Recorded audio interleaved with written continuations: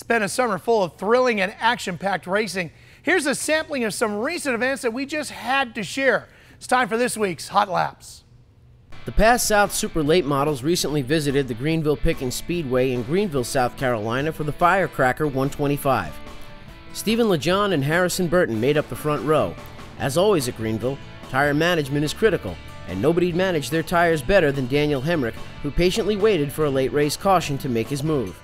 Hemrick made his way to the front, eventually passing Harrison Burton with 4 laps to go.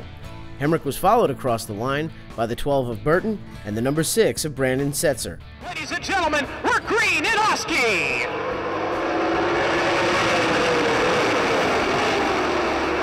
Bill Baylog down off of the racetrack, so all is safe right now. Safety officials on the scene. Back to back, the road challenges. Hit me, it's Blackjack. Billy Brown. Green flags out. We are racing here at Berlin Raceway. Chris Davidson turns it around in turn number 4, bringing out the caution flag at lap 51. Oh, we got a spinner in the middle of the racetrack. 33 car goes around in front of everybody. Several cars involved. Doesn't look like major damage, but we got a spin at lap number 149. Give the lead to Johnny Van Dorn. 8 laps to go. Johnny Van Dorn will win the Battle of Berlin 251. Green flag for the Belleville Midget Nationals. Fires it off to the inside. Battle for the lead. Big slider from the 97. Clears him. Rico Abreu to the top spot. Well, he won the prelim night last year. He was second on Thursday. He'll get his first Belleville Midget Nationals win. Rico Abreu, your winner.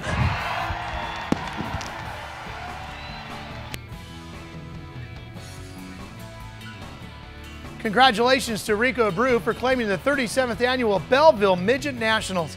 He continues to lead the USAC National Midget Championship over Tracy Hines and Chris Bell.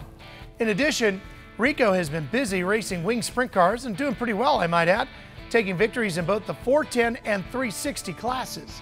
Recently, Erin Evernham sat down to learn more about what makes Rico, Rico. You were ranked #1 in the Speed Sport Power Rankings for the first quarter. Talk to us about this season. Yeah, what an honorable mention for that, to be #1 over, I'm pretty sure Villa Poto. I actually think Kyle was the number 11 spot out of the 10, so that was cool. But you know, to beat all those guys, and you know, I just had a successful 3 months of racing there from February to April. Or it's cool to race that much in such a short period of time and win that many races, and then be mentioned as the #1 ranking of the Speed Sports, which I know is a big deal for a lot of people. Even with Rico's racing career on the rise, he doesn't venture too far from his roots, outlaw karts, where the low cost of racing makes it a perfect place for young racers to get their start in the sport. It's definitely affordable, and there's not much maintenance to them, and you can just roll them out of your garage and go race them and roll them back in and race them the next Friday night. I honestly think it's the best thing to do to raise your kid and get them to succeed and be competitive.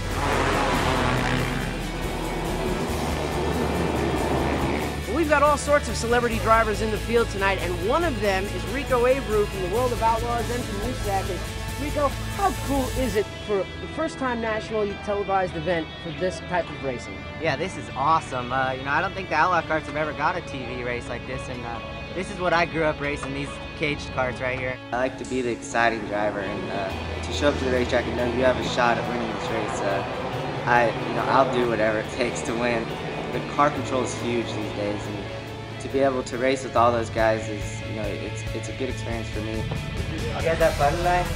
I had fun. I didn't race this. It doesn't really matter where you finish. It just matters that you have fun. Yeah, you're right. Hey, thanks, buddy. Enrico appears to be having a lot of fun racing a variety of dirt events, but after seeing one of his closest friends take his dirt racing skills to the stock car world, is that the next step for this open wheel star? I honestly wouldn't say no to the opportunity of stock car racing. I just want it to be the right opportunity, and I want to still be able to race sprint cars and go race outlaw cars with my friends. I don't have plans for my career, so I just want to, right now I just want to race sprint cars and win races and just being consistent. And this year I'm actually running the whole USAC midget points with Keith, so I think maybe next year try to get in a Silver Crown the more different cars I get in is the better for my experience, and experiencing all these different things is just better for your career in the long run. Rico will be in action this weekend in Chico, California, running in the Gold Cup Race of Champions with the World of Outlaws. Always a great event. If you're in the area, make sure you go on out, have a good time, and cheer Rico on. Up next, we're going off-roading with Bill Baird as he shows us what it's like to race one of the most grueling and intense off-road courses in the world, the King of the Hammers from Johnson Valley, California. Stick around for Hit the Loud Pedal, presented by Fast Orange. Speed Sport Magazine will continue right after this. Thursday nights, MAVTV is the place to be for the best in American real racing. Speed Sport Magazine presents insightful features to keep you, the fan, in the know. And I scare the hell out of myself. Tell me the truth. You're better than Rico?